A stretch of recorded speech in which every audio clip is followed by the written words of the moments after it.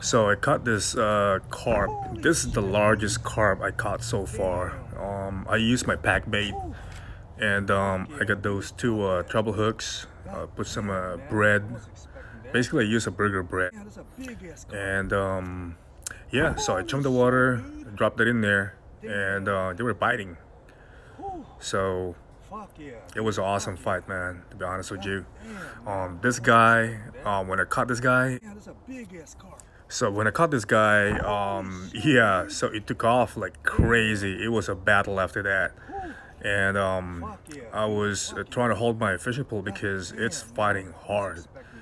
Like, yeah, it was a tug of war after that. Took me at least about maybe good 10 minutes because I don't want to lose my hook and snap my string, so I just kind of let it tire. Man, I was so stoked when I caught this dude right here. Oh my god, man. When I reeled this in, I got my net. Jeez, it was it. That was it. Crazy. That's all I can say. I was amazed. Yeah, I'm so pumped up, man. So kind of give you guys an idea what my setup was for the carp. So I don't know if you guys can see that. That's my the hook is pretty much like size, I believe size 8 or 10, and I bought this one from Amazon. So with the pack bait, basically what I was doing is you know, bought some jello, oatmeal, cornmeal, bread, and I just kind of smash it all in there, and then after about a few hours it kind of turns solid. And from here, that is my floaters. There goes my floater right there. So once that tip right on the top, just start bobbing down, get yourself ready because it's gonna be action right after that. So simple rig, simple setup for the carp. So basically that is where I pack all the pack bait, and also a size 8 or 10 2 hooks. You could put bread, corn, or whatever, and they will love that.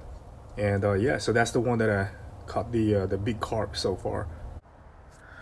Yeah, so that was me when I went home holding this carp. You know, it was a trophy. It's my first PB so far in terms of carp fishing, and you know that feeling of coming home and just hold this fish and just like checking this out. I mean, that was the biggest carp that I've caught so far, so I was stoked, man. And I'm so happy about it. So just sharing the video what it looks like when I got home.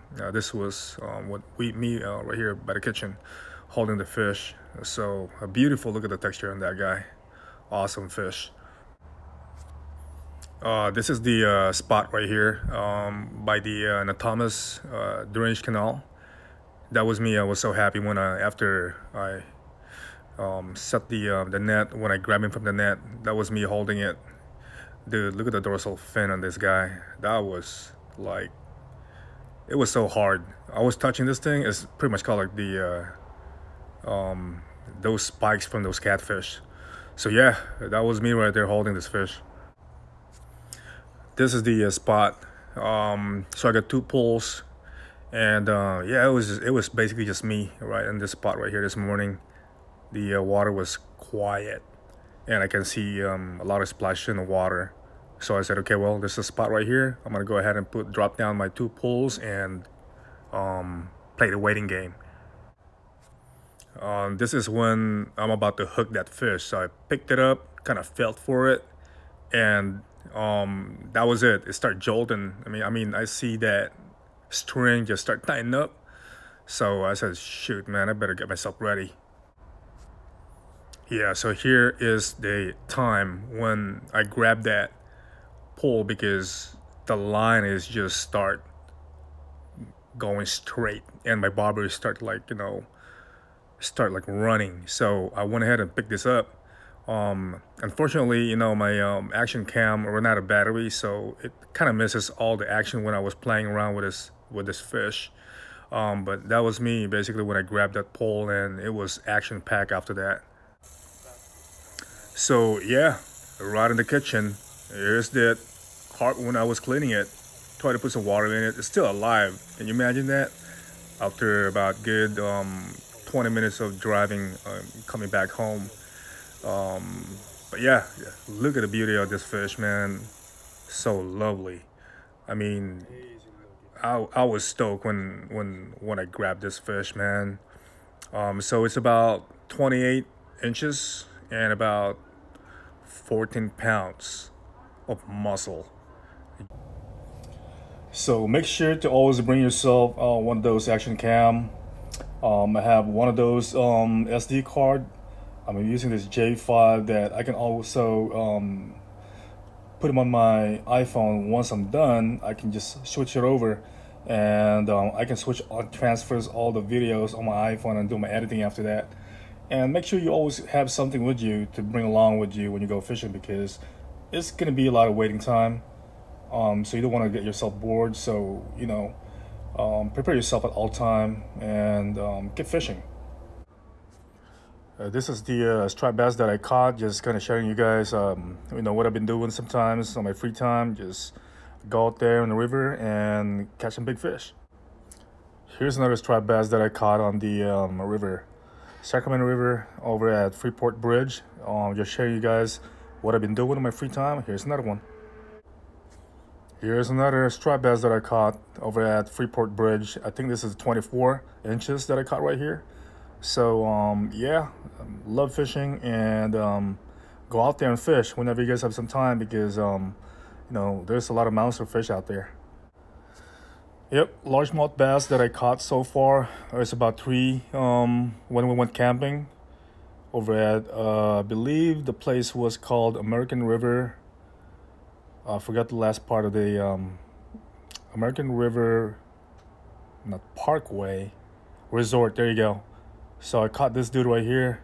They have a pond back there. So I was flipping my my fishing pool. I pulled like night crawlers, and I caught one of this beauty. So just sharing this one as well.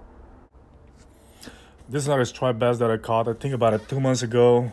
This is about 22 inches striper over at Freeport Bridge. So yeah, I've been bringing a lot of these stripers pretty much like almost every week. So this is another beauty right here. It's already been grilled up, and it's time to grab some more big ones. Here's my daughter Amber is holding one of the 24 inch stripers that I caught. Just look at the size of that guy. It's pretty much almost like half of her size. But yeah, that was a monster, man. It's a big fatty one. This is a 24 inch striped bass right here. I caught about 2 months ago. That's me holding it when I just got home fishing. So just bringing a trophy, one of the big ones. Just imagine how big this catfish. This is the biggest catfish I caught so far right here. It's about 28 inches. This is humongous. Just look how solid the head on this catfish is. So just sharing also one of the largest catfish I caught so far at Freeport Bridge. So there you have it, people. So those are all the fish that I caught so far. There's a lot more in my library. Again, I mean, my phone right now is pretty much filled up with a lot of fish videos and photos.